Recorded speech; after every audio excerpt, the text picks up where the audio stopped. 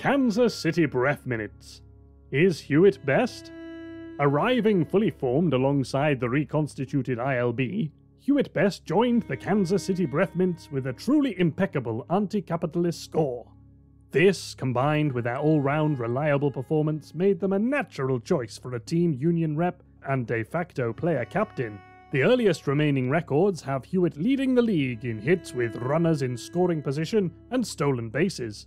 Indeed, Hugh would remain the best-kept secret in the league as a steady performer with a penchant for crime, placing in the top 10 for bases stolen every season of their active career, though rarely breaking out into general perception. That changed in season 15 when Hewitt, now leadoff hitter, received an infusion at the will of Kansas City fans for a career-defining performance. This run of good fortune was cut short by an unfortunate on-field shark incident, reducing Hewitt from best to merely great, though still claiming the most bases stolen that season. As at the time crime did pay, Hugh was elected one of the league MVPs shortly after. On season 17, day 87, Best made their first play for a team outside of Kansas City, being temporarily stolen by the Baltimore Crabs. After drawing a walk from their own team, they participated in a grand slam along with the ghost of fellow original mint Eduardo Ingram. Even though two breath mints contributed to a 4-run swing in Baltimore's favor, the game still ended as an 8-6 victory for the breath mints. The fun ended next season when Hugh was incinerated by a rogue umpire on day 70, replaced by memorable Kansas City paperweight Trinity Roche. Best was on pace to be the 4th player to steal a 3-digit number of bases inside a regular season, and even despite missing a third of the remaining games, they took the seasonal title for criminal activity. Their truncated career was good enough to take 7th on the all-time ILB Most Wanted, a handful behind the similarly shaped Forrest Best. But death isn't the handicap it used to be. Best enjoyed one of the league's greatest posthumous careers, posting an elite batting average of .667 as a ghost playing for haunted batters. In that time, they took the honor of being Baltimore's most efficient offensive player in a postseason run, with an OPS of 2.5,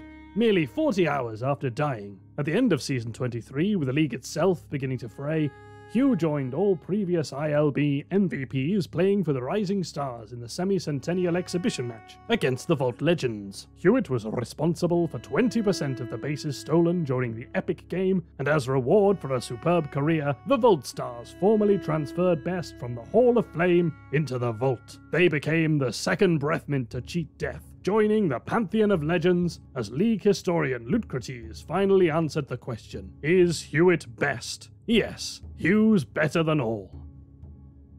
Best is best, a part of our heritage.